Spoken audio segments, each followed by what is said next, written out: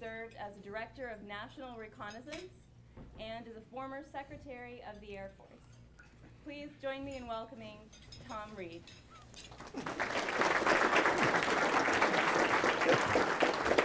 Thank you, Amanda. I really appreciate that. That sounds pretty good. If you have any sense, we'll now have dinner. That was, it's really terrific to be here with old friends and to, I'll try to speak up here, to see so many, more than one of you have heard me before in a different venue, and so you should have known better. So I appreciate it. I appreciate Amanda. I appreciate Jim Baisley's making all the arrangements, Carl Mazzola. I appreciate Diane Shelton getting us all checked in. But more importantly, I appreciate her husband, Harry, taking the evening to assist in all this. And this is Harry Shelton's birthday. So happy birthday, Harry.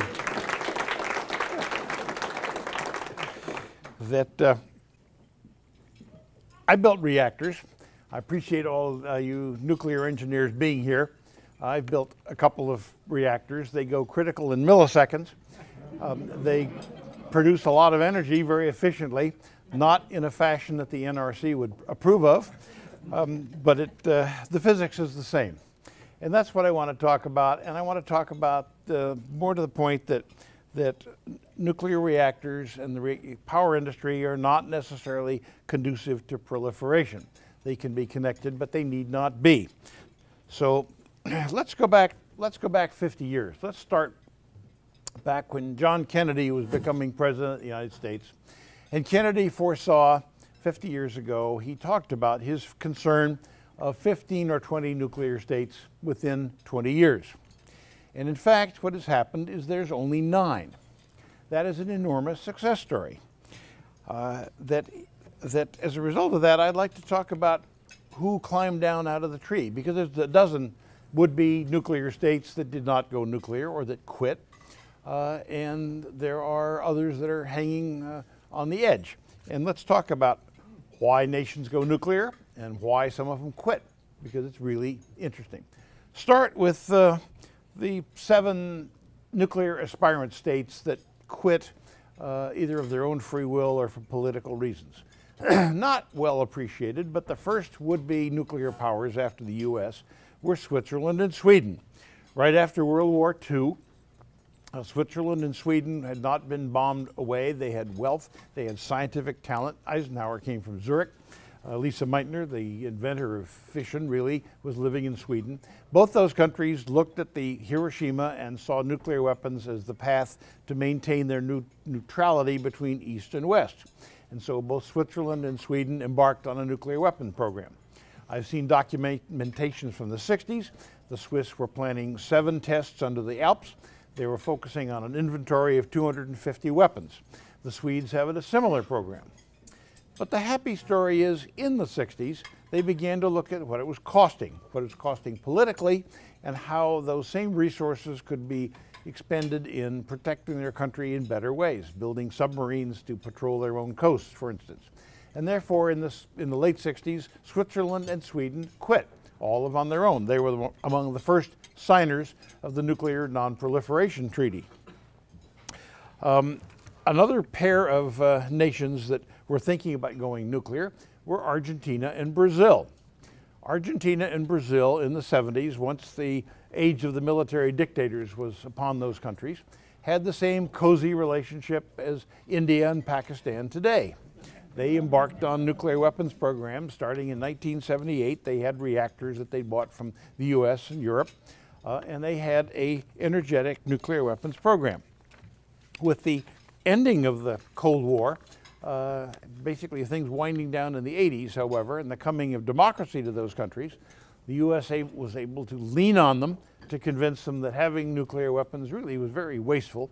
And so in 1991, they signed a mutual inspection agreement, and in 1994, they signed the Treaty of Tlatelolco, which turned South America into a nuclear-free zone. But those two countries were marching down the nuclear path, and Brazil is an industrial heavyweight, and they could go nuclear whenever they want to.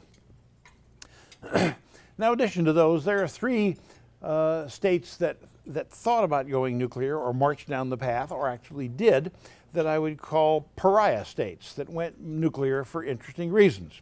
The first one is Taiwan. Taiwan decided to go nuclear in 1971 because they were voted off the island. Specifically, they were voted off the island of Manhattan. Taiwan, the government in Taipei, had represented China, the Republic of China, until 1971. In 71, the UN voted to recognize Beijing as the government of China, and Taiwan was dismissed from the Security Council.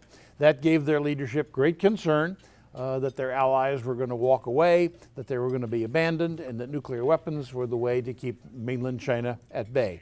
And therefore, the Taiwanese embarked on a weapons program. They began to produce plutonium. By 1998, they had produced 250 pounds of plutonium. Now, the happy story is, with the coming of the mid-90s, the U.S. really focused their attention on Taiwan, and to a lesser degree, South Korea, and explained it to them. Don't do this, leaned on them. Carrots and sticks are an expression I will use throughout the evening, but it really means threats, bribes, cajolery, psychological warfare, and all sorts of things. But in 1998, we convinced the Taiwanese that having nuclear weapons was not in their best interest, and they quit. They sold that 250 pounds of plutonium to us, and it's now in the U.S. system. South Africa, even more interesting. South Africa developed nuclear weapons. South Africa program started in 1974. The South African nuclear weapons program started in 1974 in Lisbon. In Lisbon, how could that be? Well, because in 1974, the Portuguese era of dictators, Mr. Salazar et al. From the wartime years, were overthrown in a bloodless coup. But in 1974, the parliament, the new parliament in Portugal, said no more, we're not going to support the colonies. And therefore, they withdrew their support of, withdrew troops from Mozambique, from the other states that were bordering on Angola, that were bordering on South Africa. That means those former colonies became independent nations, which immediately became a haven for the ANC that wanted to overthrow the South African government. And therefore, in '74, the South African government decided that having nuclear weapons would be some way to gain stature and to have something to threaten other people with. They also acquired an interesting ally, which is interesting, and part of what I want to talk about is this connection that goes on all the time. 1973, the Israelis had a close call in the Yom Kippur War. They were taken by surprise. They managed to prevail due to U.S. logistical intercession. But after the '73 Yom Kippur War, the Israelis decided that they'd had a few A-bombs in inventory, but they decided they really needed to go upscale thermonuclears, neutron bombs, and so forth. And therefore, in '74, the Israelis and the South Africans embarked on a joint nuclear weapons program. The Israelis were to provide basically the technology and specifically tritium, which they were producing, and the South Africans were to provide the real estate for tests, as well as uranium, which they were producing in great quantities as a byproduct of mining gold. And so South Africa marched down the nuclear path. By 1982, they produced their first weapon called Melba. It was basically a World War II little boy gun-type HEU weapon, but they were producing one a year. By 1989, they had produced 6 weapons. The South Africans had 6 nuclear weapons in inventory. But happily, the ending of the Cold War brought about changes. The ending of the Cold War meant that the Soviets could no more support Cuban troops in Angola. It meant that the threat to the neighboring countries began to fall apart. And in that year, Mr. de Klerk came to power in South Africa to declare we're going to end apartheid and the nuclear weapons program altogether. He decided to change the country. South Africa closed down their program. They dismantled the weapons. The uranium was recycled into the power community. And in September of '91, Mr. de Klerk had a full disclosure to the IAEA that South Africa had no more nuclear weapons, but they had had 6. Another interesting would-be nuclear state is Libya. Libya is run by a true cuckooberry, Mr. Muammar Gaddafi. Mr. Gaddafi came to power in '69, and in a few years, the rise of the oil price got him interested in terrorism. And so starting in the mid-'70s, Mr. Gaddafi started supporting the IRA. He started blowing up airplanes over Scotland. And in 1986, he had a nightclub in Berlin blown up that was populated, that was attended by Americans. The American president took a dim view of that and decided to do something about it. And so in 1986, the U.S. Air Force staged a massive raid on Tripoli and Benghazi. The intent was to kill off Mr. Gaddafi and his staff and his family. Those raids were successful in killing his daughter, but not Mr. Gaddafi, but he was understandingly annoyed by that. Now, and the point of the story is, you really need to think through when you're dealing with proliferators that they do react. '86, we bomb Tripoli and Benghazi, we kill Gaddafi's daughter, and things go quiet. And the conventional wisdom is, well, Gaddafi has learned his lesson, no more terrorism, no more blowing up airplanes. Wrong. 1986, Gaddafi decided to go nuclear. And so he began to embark on a nuclear weapons program. He had all the money that he could possibly need to do that.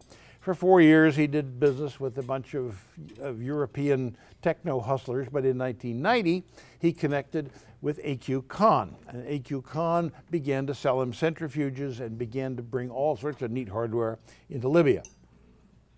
And so the program rolled for almost a decade until 2001.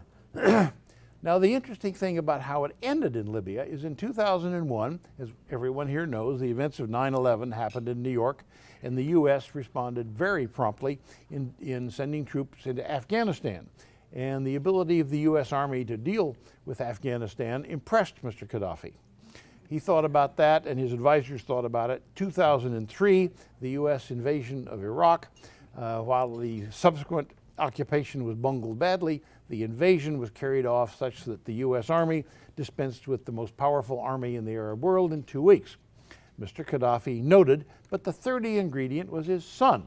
That's also important in that the nuclear powers do have second generations. Mr. Gaddafi's son did not live in a tent in the desert. He lives in Vienna. And he lives in Vienna and made it clear to his father that he didn't want to blow up London, he wanted a bank there. And furthermore, our oil industry is in shambles. The oil production never got back to what it was when Gaddafi took over. And therefore, the family decided, with some very energetic and capable intercession by U.S. and British intelligence type, drinking a lot of tea in Libya, convinced Gaddafi in December of 2003 to quit. And so in 2003, Muammar Gaddafi rolled back his program. He had full disclosure to the IAEA, he disclosed the program. He said, here's the centrifuges. All that stuff has now been moved to Oak Ridge. Here's a bag full of drawings of how to build a nuclear weapon that he got from A.Q. Khan, who had gotten the drawings from the Chinese, and the Libyans quit. Now he's still strange and he still has strange friends, but nonetheless, Libya has decided to not be a nuclear power, which is a great success story.